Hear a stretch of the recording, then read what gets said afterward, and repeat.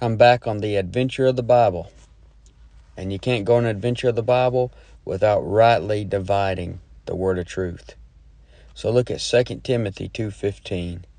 Study to show thyself approved unto God, a workman that needeth not to be ashamed, rightly dividing the word of truth. So if you're going to be approved unto God and not be ashamed, you're going to need to study, and you're going to need to rightly divide the word of truth. And every great Bible teacher I know of always says this phrase: everything in the Bible is for me, but not everything is to me. There are some extremely plain divisions. And rightly dividing, there's extremely plain divisions. Let me show you what I mean. Look at John 1:17. The Gospel of John, chapter 1, and verse 17. It says this. It says, "For the law was given by Moses, but grace and truth came by Jesus Christ." There's your plain division. The law was given by Moses. So from Adam to Moses, if the law didn't show up until Moses, that's an extremely plain division there. From Adam to Moses is an extremely plain division. And then look at Luke 16:16. Luke 16 and verse 16. It says, "The law and the prophets were until John. Since that time the kingdom of God is preached, and every man presseth into it." So the law and the prophets were until John. There's an extremely plain division. You got from Adam to Moses, the law was given by Moses, and then the law and the prophets were until John the Baptist. So you've got the law all the way up until the earthly ministry of Jesus there. That's an extremely plain division. Then you got Jesus Christ's earthly ministry to the time of the New Testament. Look at Hebrews 9:15. Hebrews 9:15 says, "And for this cause he is the mediator of the New Testament, that by means of death for the redemption of the transgression that were under the first testament, they which are called might receive the promise of eternal inheritance." Verse 16, "For where a testament is, there must also of necessity be the death of the testator."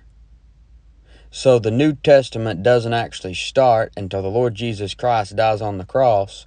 So everything before that was Old Testament. So look at these extremely plain divisions again. You got from the time of Adam, back there, the first man, the time of Adam to Moses, because the law was given by Moses, showing you something different was taking place because the law wasn't there until Moses. Adam to Moses. And then you got Moses to John in Luke 16:16. And then you got from John and the earthly ministry of Jesus all the way up to Jesus' death on the cross, and then that brings in the New Testament. And then you got what everybody can see, an extremely plain division, of course, Old Testament, and you got a New Testament. 2 Corinthians mentions Old Testament. In 2 Corinthians 3:14, "But their minds were blinded, for until this day remaineth the same veil untaken away in the reading of the Old Testament, which veil is done away in Christ." So anybody can see these extremely plain divisions. Even people that don't believe in dispensations and whatnot, they can see that from Adam to Moses, the law hadn't been given yet. They can see that something different started taking place when John the Baptist and the Lord Jesus Christ showed up in his earthly ministry. So the law and the prophets were until John, and they can plainly read over there in Hebrews 9:16 where it says that a testament starts with the death of the testator, showing you once again another division. So you can't talk about rightly dividing without also talking about dispensations. Now, people want to say that dispensations, that's not in the Bible and whatnot, but the word shows up 4 times in the Bible. I think that's significant. And let's look at how the word's used in 1 Corinthians 9:17. In 1 Corinthians 9:17, it says, "For if I do this thing willingly, I have a reward. But if against my will, a dispensation of the gospel is committed unto me." So a dispensation of the gospel. And then it says Ephesians 1:10. In Ephesians 1 and verse 10, it says that in the dispensation of the fullness of times, he might gather together in one all things in Christ, both which are in heaven and which are in earth. Then Ephesians 3:2, it says, "If ye have heard of the dispensation of the grace of God, which is given me to youward." And then in Colossians 1:25, Colossians 1:25 says, "Whereof I am made a minister according to the dispensation of God, which is given to me for you to fulfill the word of God." So dispensation, that word is a Bible term.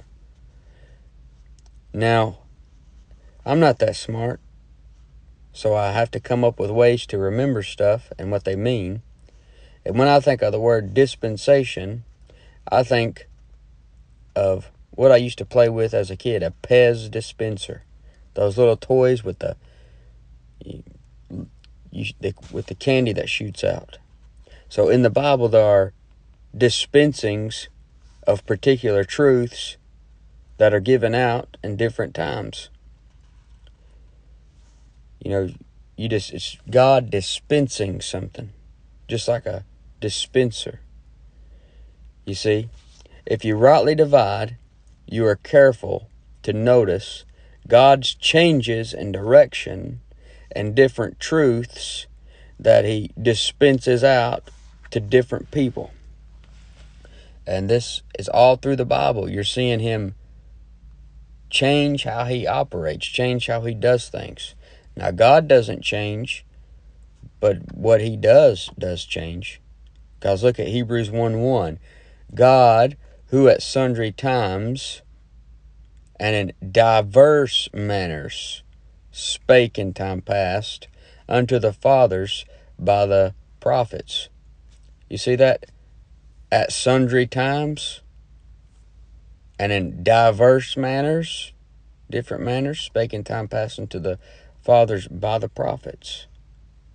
You see, God doesn't always do the same thing with everybody throughout the Bible. And that's where rightly dividing comes in. That's where dispensations comes in. All this really is you're recognizing God doing things differently throughout the Bible. That way you rightly divide, you don't get confused, and you realize everything in the Bible is for you, but not everything is to you. For an example, you know Israel had to keep the Sabbath back there. In Exodus it shows up. But today, you're not required to keep the Sabbath. Same goes for animal sacrifices. Throughout the Old Testament, you've got animal sacrifices. Today, you aren't required to keep no sacrifices. You're not supposed to do you're not even supposed to do that. And that you're rejecting the ultimate sacrifice when you do that, you see. So while that was a good thing, God had respect to Abel's offering, remember? You come to the Lord with the offering a lamb, he's not going to have respect to your offering. He's already became the Lamb of God. You see, there's differences in how this thing is set up. And also, you want to pay close attention to words and phrases like the phrase, but now, or until, or in that day. These phrases will always lead you to rightly dividing. But it's God that does the dividing. You don't want to overly divide, and you don't want to underdivide. But let's look at some of these divisions and some of these times that the Bible gives. And, there are man-made titles for it, which I like myself, but a lot of people is like, well, that's a man-made title. That's not in the Bible. So let's go through and we'll just see the titles that God gives it. And look at Ezekiel 28. Ezekiel 28, 13 through 15. Now this is back before Adam and Eve, when it all starts. In Ezekiel 28, 13, it said, this is talking about Lucifer. It says, thou hast been, notice that phrase, showing you. This took place, but it's not anymore. Thou hast been in Eden, the garden of God. There was a time when he was there, but he's not there anymore. Thou hast been in Eden, the garden of God. Every precious stone was thy covering, the sardius, the topaz, and the diamond, and the beryl, the onyx, and the jasper, the sapphire, the emerald, and the carbuncle, and gold. The workmanship of thy tabrets and of thy pipes was prepared in thee in the day that thou wast created. Thou art the anointed cherub that covereth, and I have set thee so. Thou wast upon the holy mountain of God. He was, but he's not anymore. Thou hast walked up and down in the midst of the stones of fire. Thou wast perfect. He was perfect. You see that? Thou wast perfect in thy ways from the day that thou wast created, till iniquity was found in thee. So, I just simply have a title for this time that I remember it by, when Lucifer wast perfect, because that's what it says. Thou wast perfect. So this had to be before Adam and Eve, because when the devil shows up to Adam and Eve, he's already the serpent, and here in Ezekiel 28, 13 through 15, he is perfect. He's a beautiful creature. When he showed up to them, he's already the serpent. He's already sin personified. So there is an unknown period of time where Lucifer was perfect with a throne, and all the heavenly hosts were perfect and praising God, and there is no sin yet. You see, this is a time that's not like any other time after it so far. This is a time when there is no sin at all. That's a time much different than now. This is a time when man hasn't even showed up yet. It's just the Lord and his heavenly host that he's created.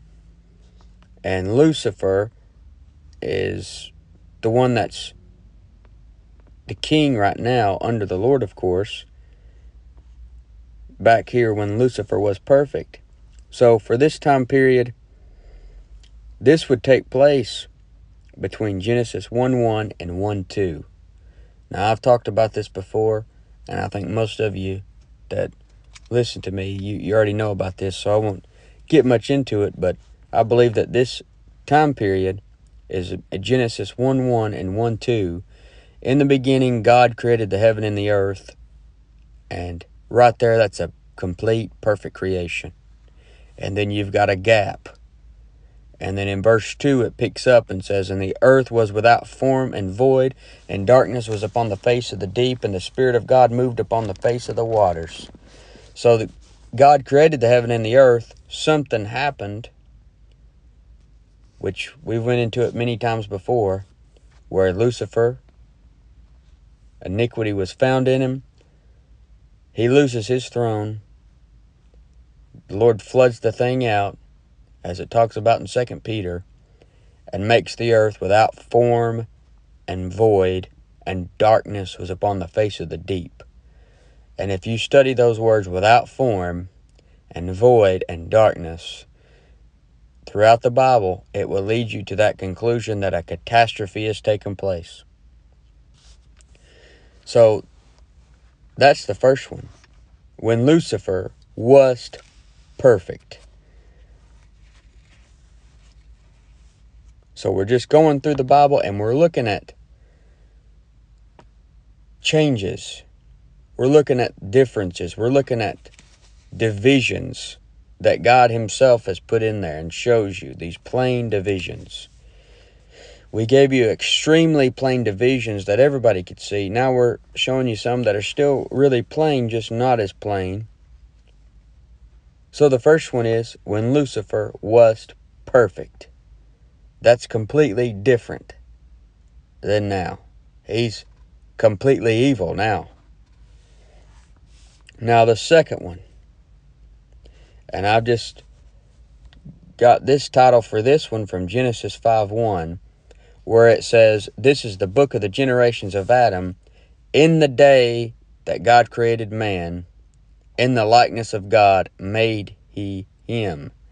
So this second one, I got the title, in the day that God created man, showing you plainly that there was a day when man was not here. Man's not always been here. God made man. God didn't make something and that turn into a man.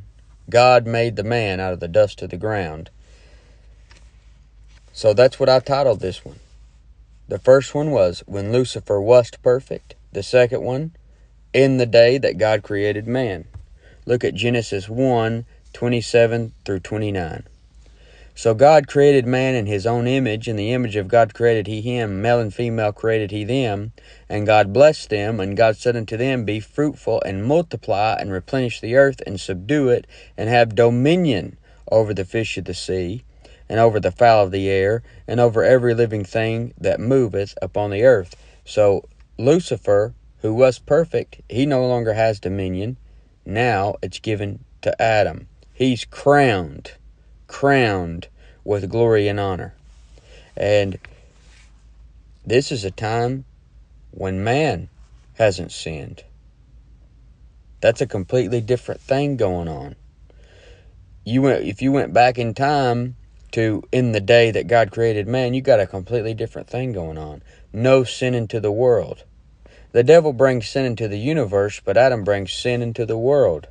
You see, in a world that doesn't have sin in it yet, is a completely different scenario, situation. God's dealing with man at a completely different way. And let's look at some very different things that's taken place over here in the day that God created man. For one thing, at this time, man is a vegetarian. It says in Genesis 1:29, and God said, behold, I have given you every herb bearing seed, which is upon the face of all the earth, and every tree in the which is the fruit of a tree yielding seed, to you it shall be for meat. And when the Bible says meat, it doesn't just mean like steak and stuff like that. It's what you eat. Meat is what you eat in the Bible. So he's given them every tree and every herb-bearing seed for food. So they're vegetarians right here. And you know, people that don't rightly divide, they may come back here and say, well, see, we don't need to be eating meat. Look at what they're eating back here in the Garden of Eden.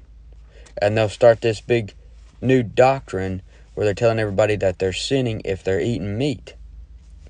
That's not rightly dividing. That's going back to a time way, way, way back. That's going back and using Adam and Eve and the time period that they're in and the instructions that they've got and the dispensation that they're in and applying that to yourself. But look at 1 Timothy 4, 3 through 4.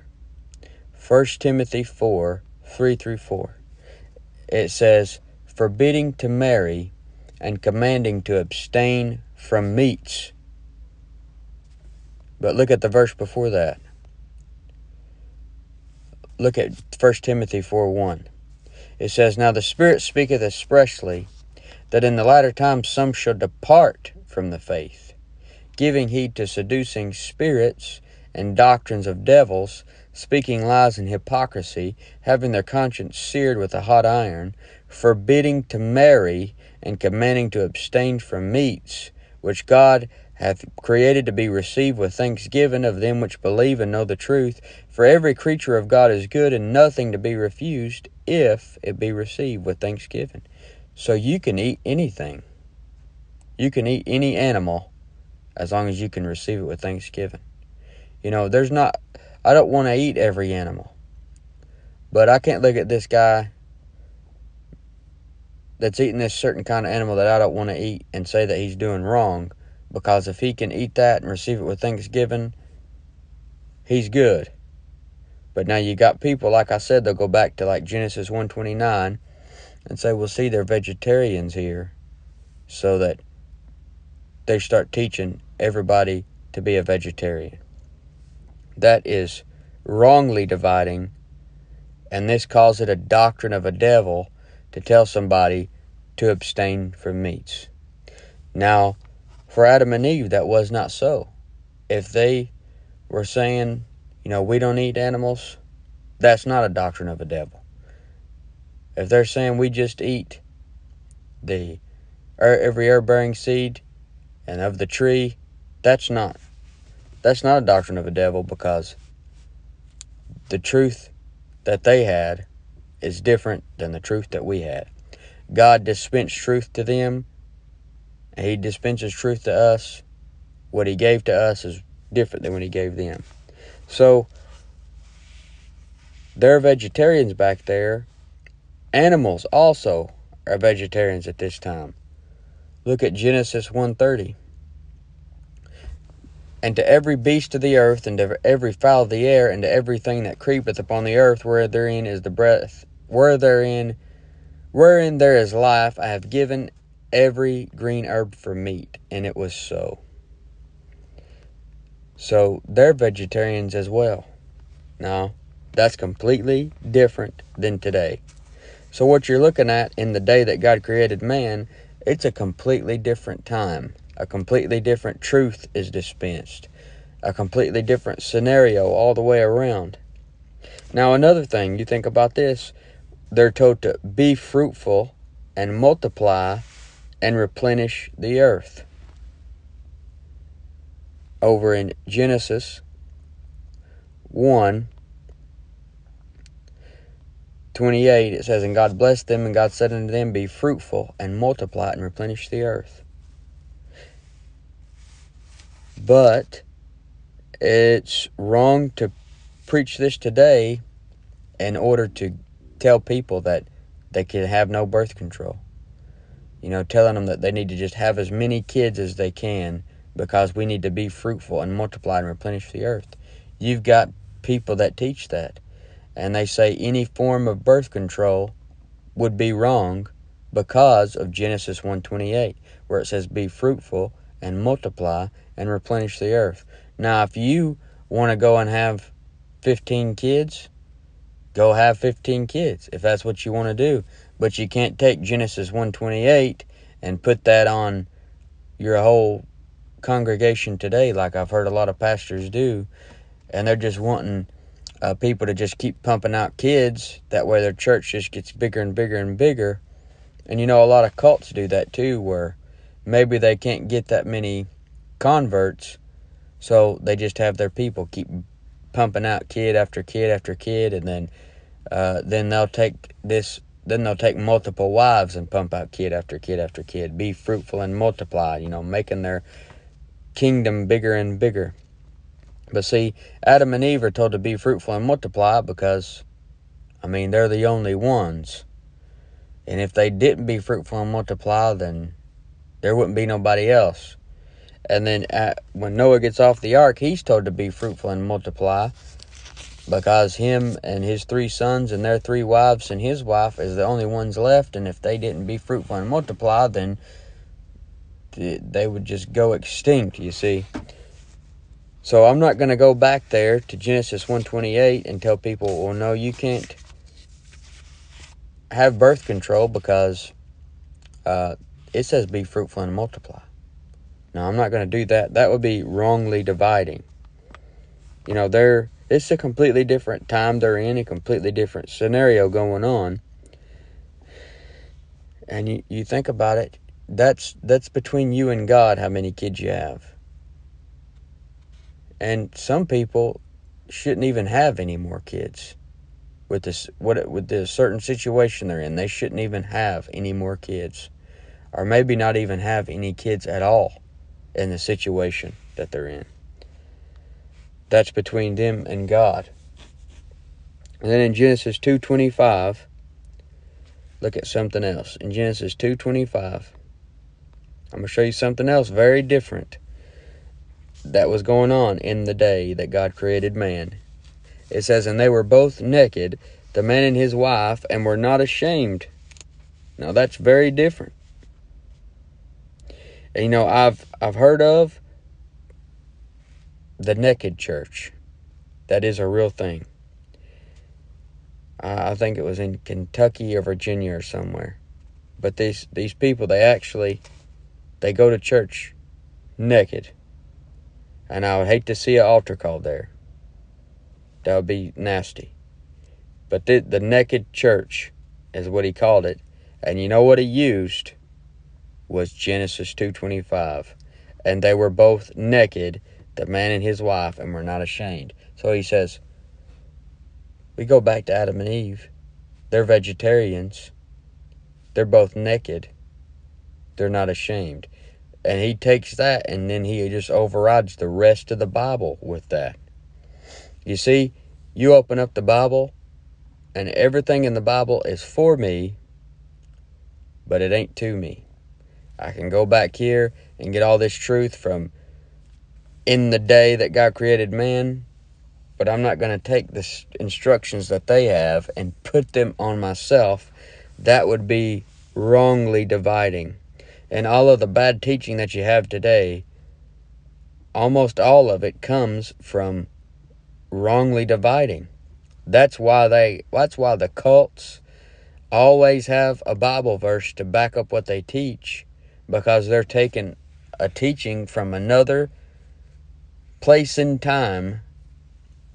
They're taking a truth that was for somebody else and putting it on themselves today, and it makes things contradict. You see? So, that's a big difference.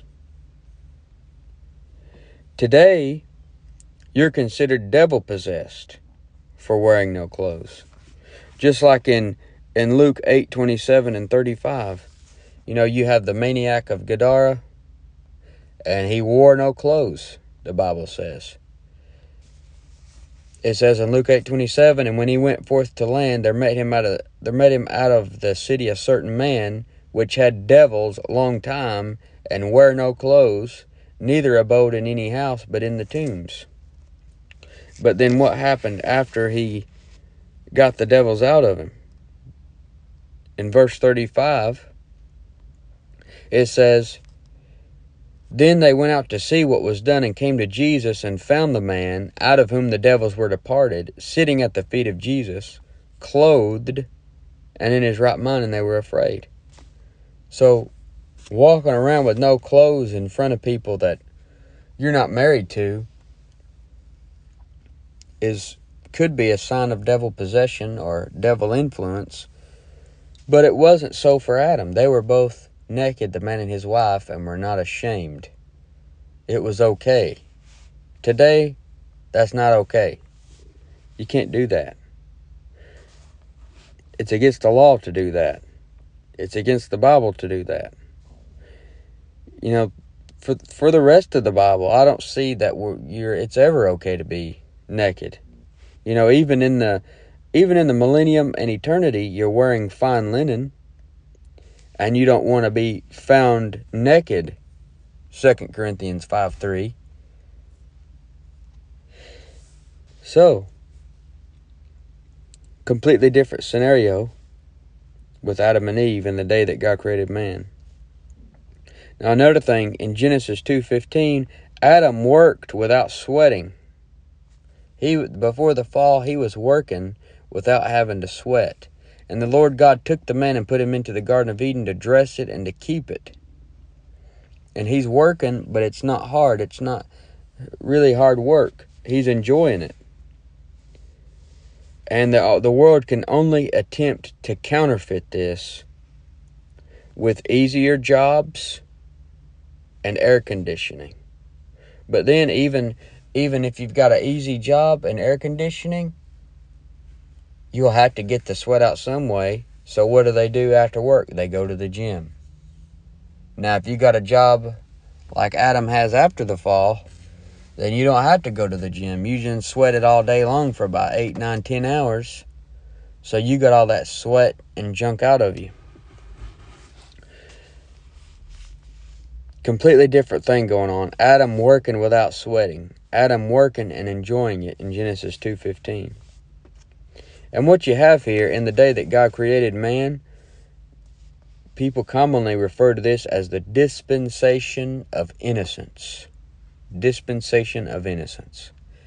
And people say, well, that's a man-made title. Well, calling it dispensation of innocence is a man-made thing, but it's biblical.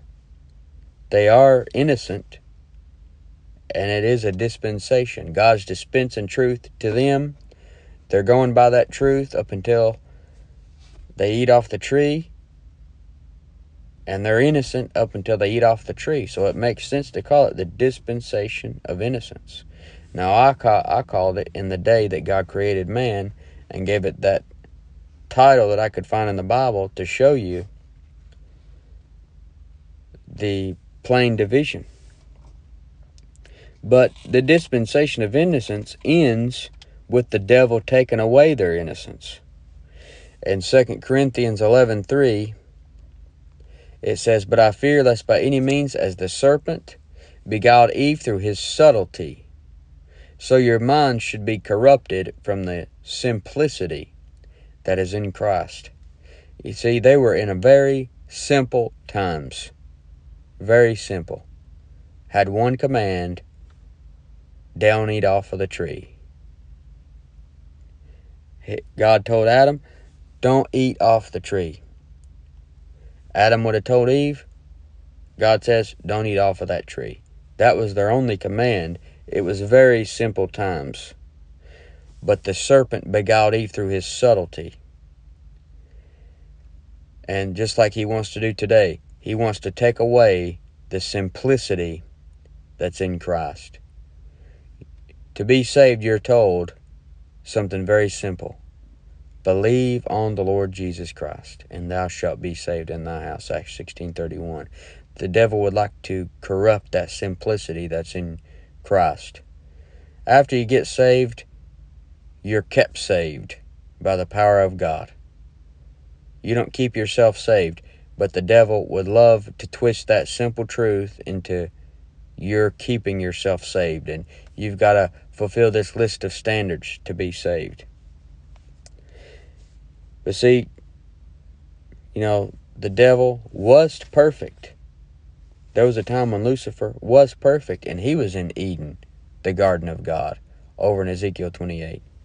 And then in the day that God created man, he's looking down and he sees Adam and Eve, and Adam's got this crown of glory and honor. Automatically, that serpent is envious, and he's ready to kill Adam and Eve. He sees how innocent they are. He sees how simple they are, how simple they have it. And what does the devil want to do? He wants to take away their innocence so that he can end this dispensation of innocence. And he wants to take away the simplicity that they have. And the Bible says in Romans 16:19, we need to be simple concerning evil. What did it say in 2 Corinthians 11:3 about him corrupting the simplicity that's in Christ?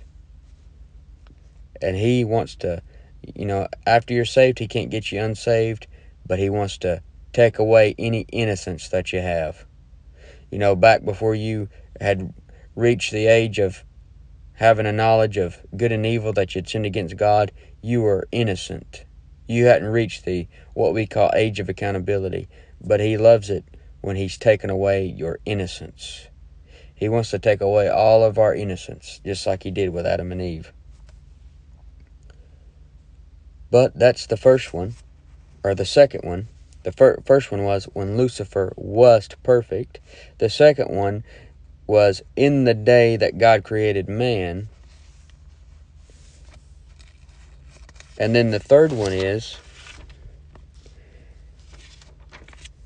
in the day they ate thereof.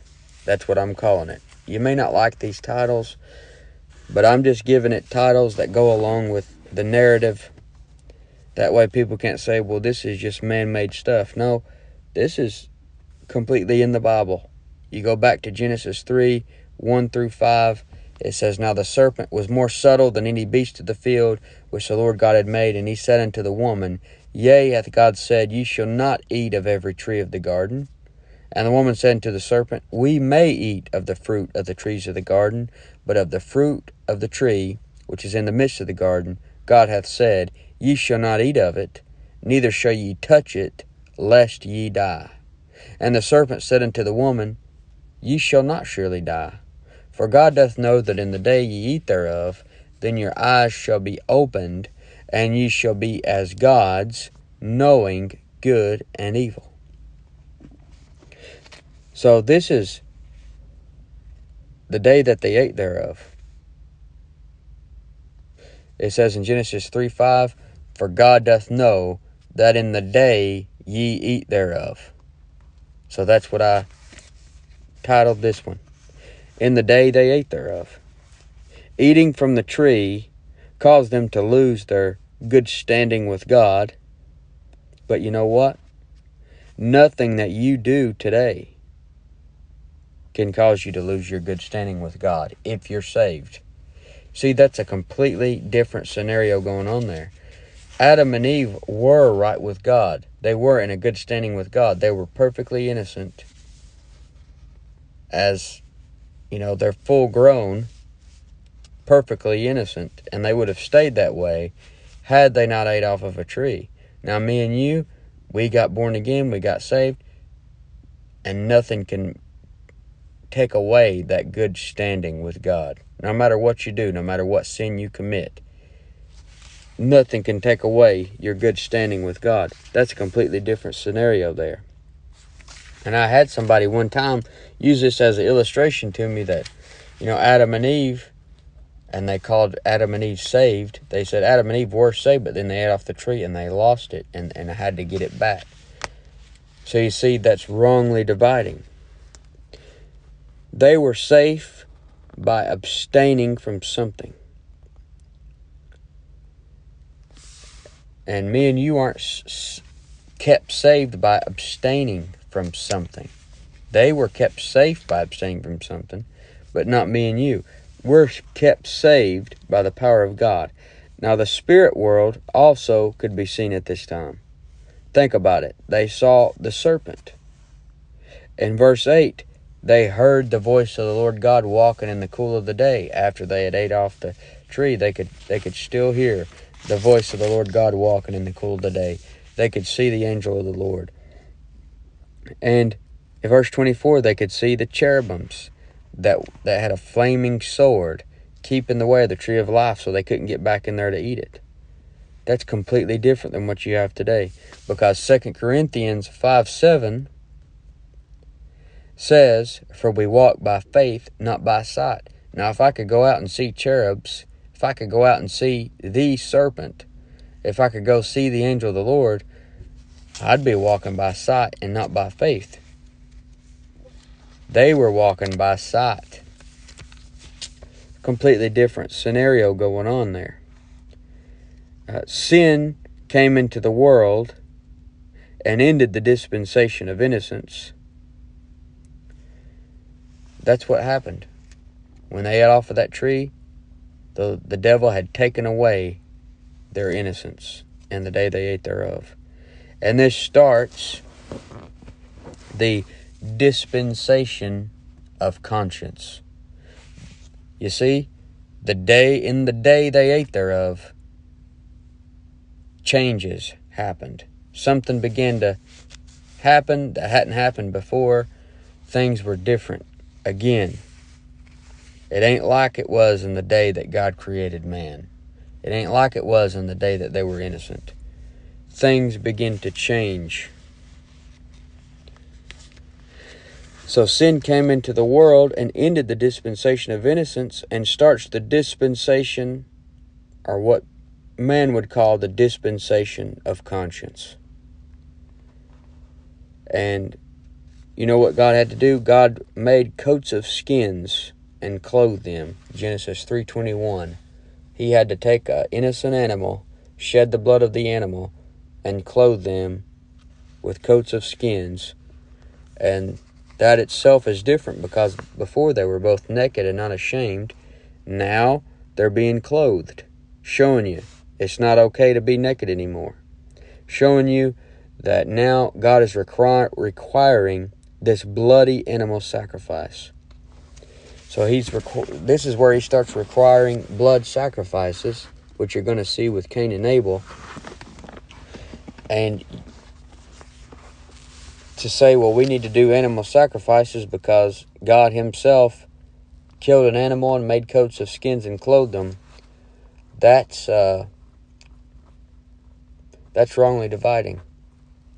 Because you've already got the ultimate perfect sacrifice, the Lamb of God, Jesus Christ. So the Lord God makes coats of skins and clothed them in Genesis 3:21. Then you get over to Genesis 5:5, or Genesis chapter 5, and you see all these ages of people. And they're living to be like 900 and something years old. And in Genesis 3:5, Adam lived 130 years and begat a son in his own likeness, after his image, and called his name Seth. And the days of Adam after he had begotten Seth were 800 years, after he begat sons and daughters. And all the days that Adam lived were 930 years, and he died. So 930 years he lived. Now that's just strange to us, because people don't live that long today. You see, there's even a difference in how long people live.